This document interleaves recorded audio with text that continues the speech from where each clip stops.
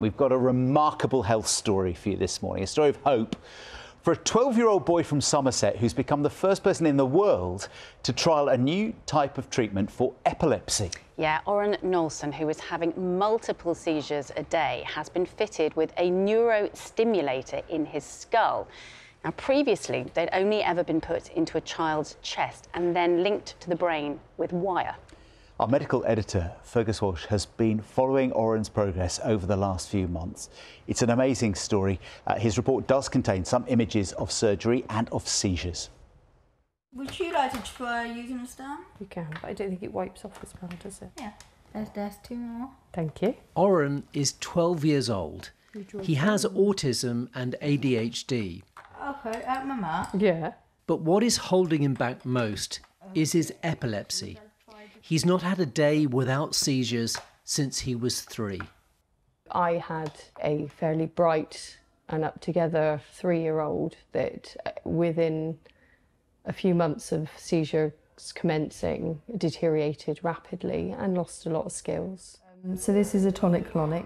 Oren has multiple seizures day and night. All right, okay. Quinn. Some are so severe he stops breathing. Quinn.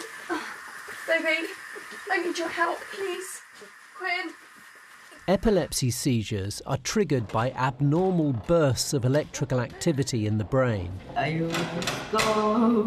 These can often be controlled by drugs, but Oren's form of epilepsy, known as Lennox-Gastaut syndrome, is so severe nothing has helped. Every moment of his life is affected because of his epilepsy. Is it robbing him of some of his childhood? It's robbed him of all of his childhood so far. I want Oren back. I want the child that, or at least glimmers of the child that I remember. I want some of that back. I want him to find some of himself again through the haze of seizures. I'd like to get my boy back. Back here. It's October 2023. Oren is being prepared for major surgery at Great Ormond Street Hospital in London. He's the first child in the world to trial this device, a neurostimulator, which will sit in his skull. So we're number 1 right. We'll start with 190. The device will send electrical impulses deep into Oren's brain via 2 electrodes. The leads have to be inserted into the thalamus, a key relay station in the brain for sensory information. Screw ready for the plate in due course. The placing of the leads requires millimetre-perfect precision. But this study is hopefully going to allow us to identify really whether this is an efficacious treatment for epilepsy, and also is looking at a new type of device which is particularly useful in children because the implant is in the skull and not in the chest, and we hope that that will reduce the potential complications. Not easy. After inserting the electrodes, they are carefully connected to the neurostimulator.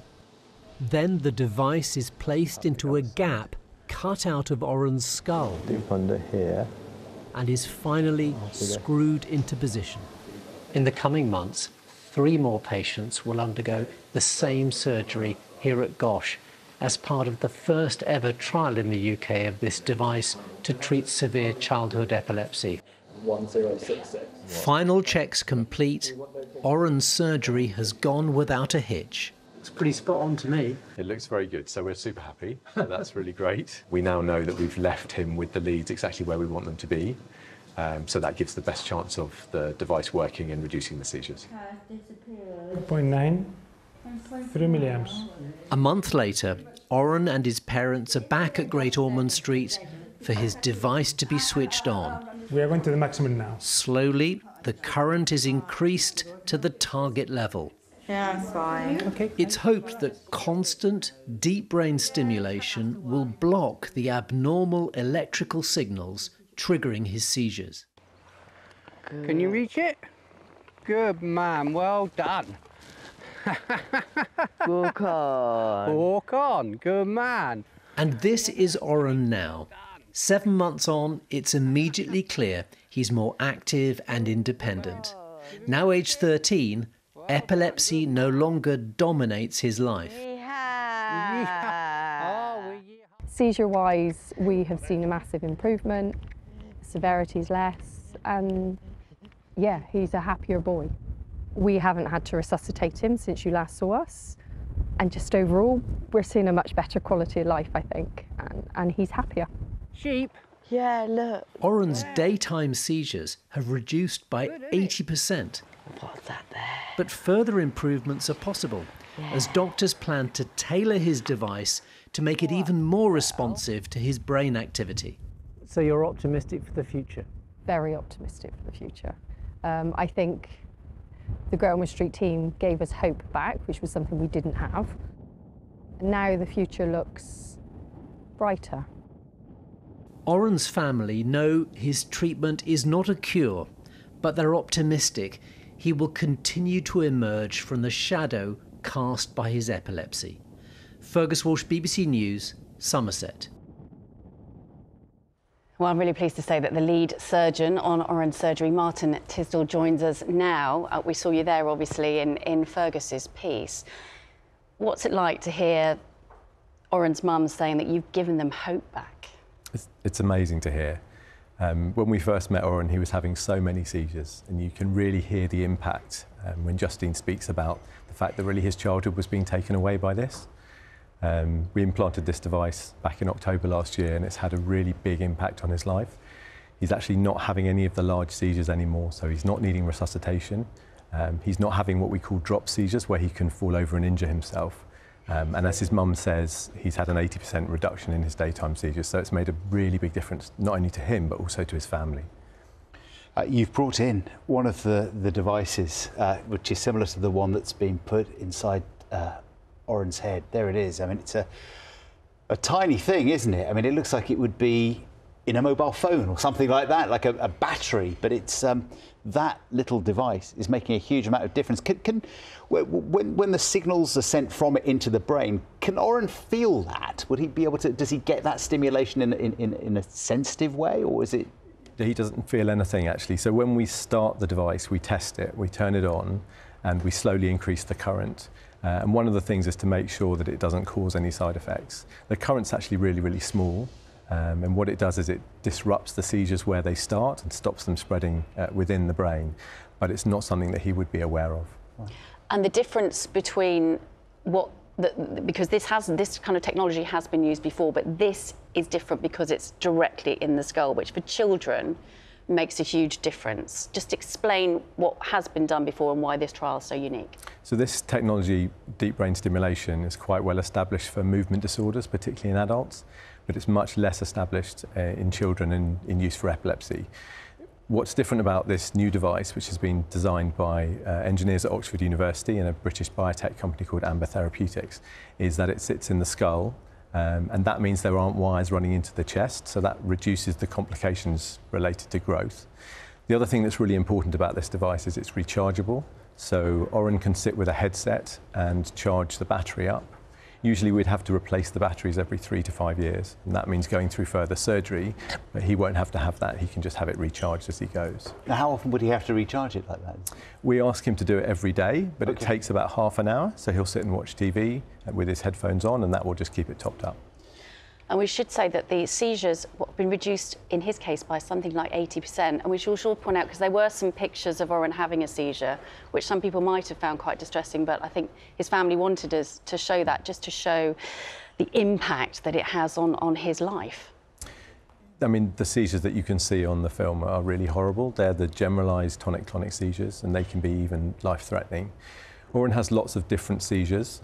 Those are the most severe ones, and actually this device has managed to stop those very big seizures. He does still have some small seizures, but we're working to see if we can make the device even more effective in the future. There are different levels of epilepsy, different forms of it, different degrees. There'll be people watching this morning who either have epilepsy themselves or a loved one or a colleague does. What's in the wider treatment world, are there other things that are also happening which offer hope? So we're working all the time to think about what we can do better for people with epilepsy. There are lots of people in the country who have epilepsy that's not well controlled with medication. If we think about children, that's about 25,000 children in the UK. And that's why research is really, really important to allow us to find new ways and better ways to treat epilepsy. You've seen some of the impact that epilepsy can have at the most severe end.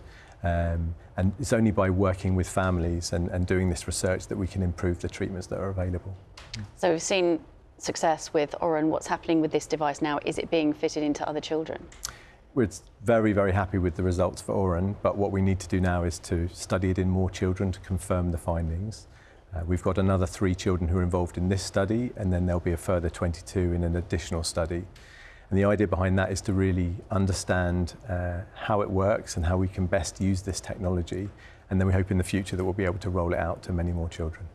We've had a fantastic response from our viewers this morning who've loved this story and are really encouraged by it, including, I have to tell you, a message from a lady called Jade who said, "This is absolutely incredible news, the new surgery technique for epilepsy. Mr. Tisdall completely transformed my daughter's life when he completed a hemispherectomy," is that right? Yeah. On her back in 2019. She went from having more than 20 seizures a day. She's just celebrated 5 years seizure-free. I can never thank him and the team at Great Ormond Street enough. That's really lovely to hear. Great to hear. And I guess it's another way, another treatment, which is also making a difference going forward. Yeah, there are lots of different types of epilepsy, and many children are eligible for surgery, but different types of surgery. Fantastic that in that case we were able to actually stop the seizures. Oren's one of the group where a single operation is very unlikely to stop everything, but this modern technology gives the best chance of giving him back his quality of life. Martin Tisdall, thank you so much for coming in and explaining all of that. And Oren and family, if you're watching this morning, thank you for sharing your story with us. Absolutely.